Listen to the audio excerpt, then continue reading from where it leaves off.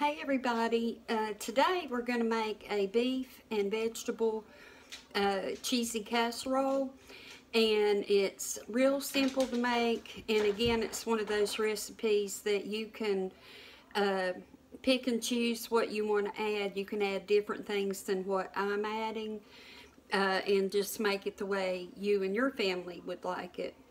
So I'm going to go ahead and put you down, and if you watched yesterday's video or today's video, I had a lot of trouble with the tripod. So today I'm hoping that that is fixed, and I guess we'll just see. So here is the pan I'm going to mix everything in, and it is just the frying pan that I cook the hamburger meat in, and what I used was about 5 patties of already formed hamburgers that I got at Sam's Club, and so I just fried those, and then I cut them in little pieces.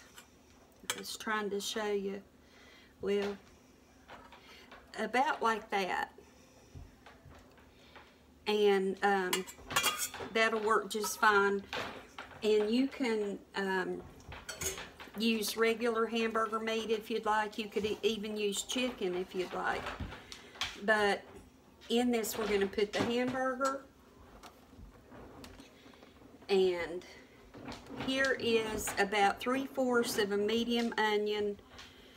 It's cut in pieces like this. And then this is about 1/3 of a medium cabbage, and I cut the pieces about like that. So I'm going to put all that in. And you want the cabbage smaller because you want it to cook and be tender when you take this out of the oven. So we have this in the pan, and now we're going to add a bag of the Southern style hash browns with onions and peppers, or if you don't like the onions and peppers, I have this plain, but it's $1.50 a bag at Walmart. And I thought about using just half a bag, but I'm going to go ahead and just use the whole thing. And I think this is going to make maybe enough that I could make 2 smaller ones and freeze one. But anyway, there is, well, there is the hash browns in there,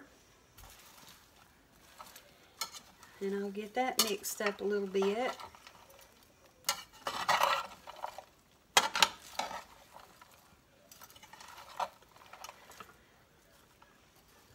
Okay, and next I'm going to add a cup or a container, a can of cream of mushroom soup, and I'm going to mix it with a can of milk.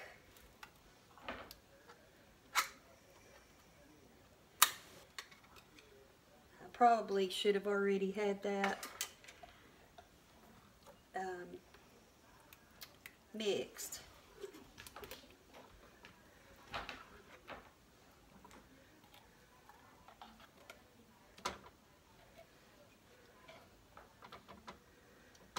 Let me grab the milk.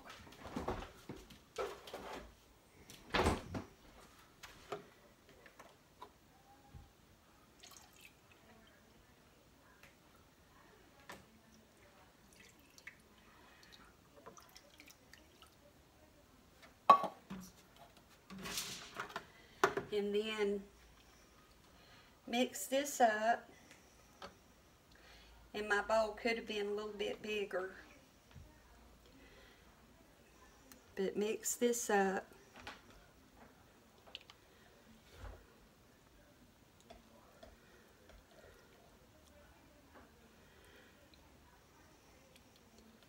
And this is going to make more broth with the cabbage and the a little bit of more juice from the meat.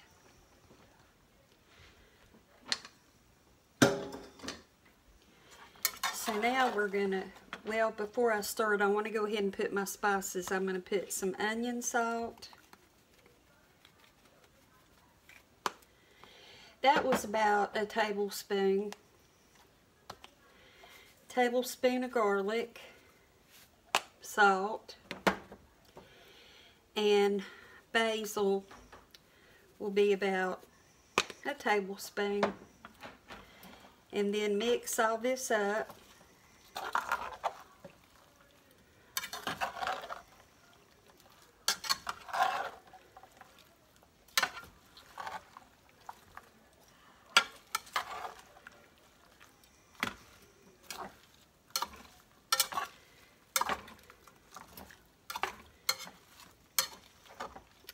And I think I'm going to just go ahead and put it all in the one casserole dish I have, and what I have left, I'll put it into single servings and then freeze that. And that makes it just simple and quick a lot of times when we need something quick. So I'm going to take this casserole dish and spray it with some ham, and then start putting this in.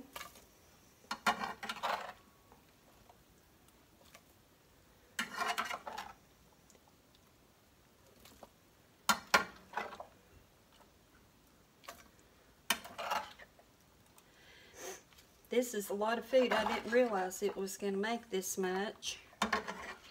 Wasn't really thinking, I guess.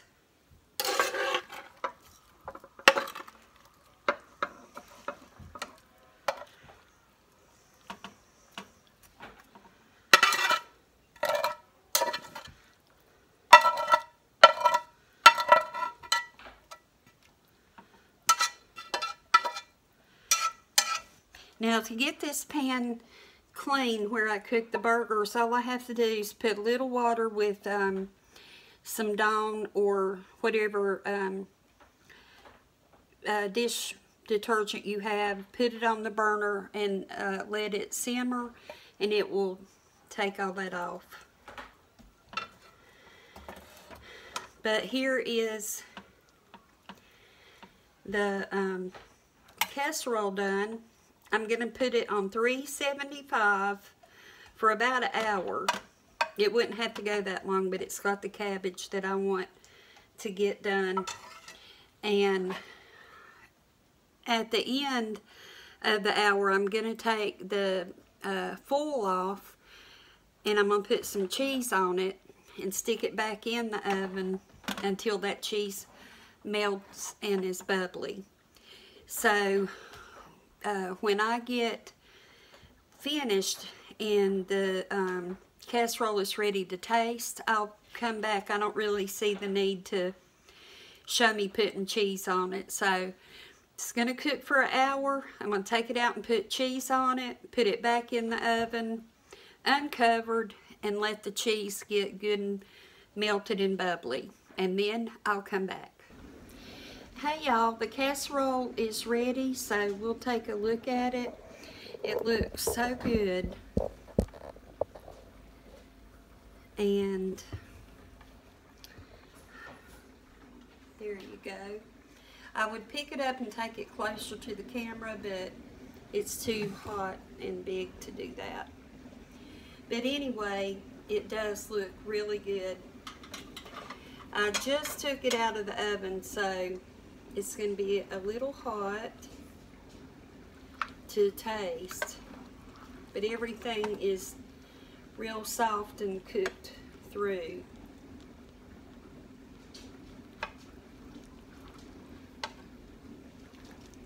and I did cook it for about an hour. Then took it out and put the cheese on it, and it wasn't in the oven but maybe 5 minutes with the cheese. But it'll hold its shape if I had waited a little bit to cut it. But anyway, this is it. You can see the steam on it. Okay.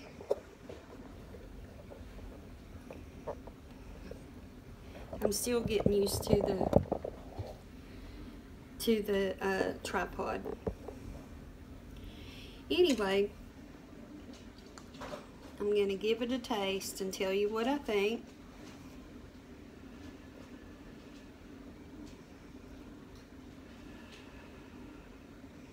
The smell is so good. I can really smell the cabbage.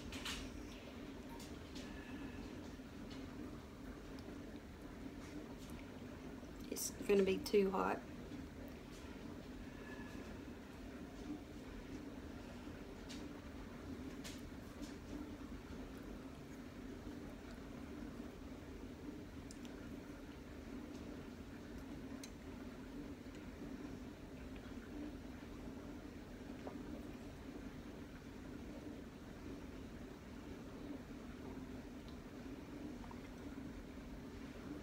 Excuse me.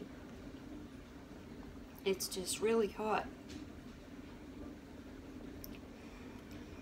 It is delicious. All those different flavors of the vegetables together along with the cheese and the meat is just really, really good. It needs a little salt and pepper on it, I think. But otherwise, it's great. And I don't know what else to say, except I hope you give it a try, and I hope you enjoy it. I believe this will freeze real well. If you make too much and want to freeze some for later, I think it will freeze real well. So anyway, thank you so much for watching. Have a great evening, and have an even better tomorrow, and I'll see you soon. Bye-bye.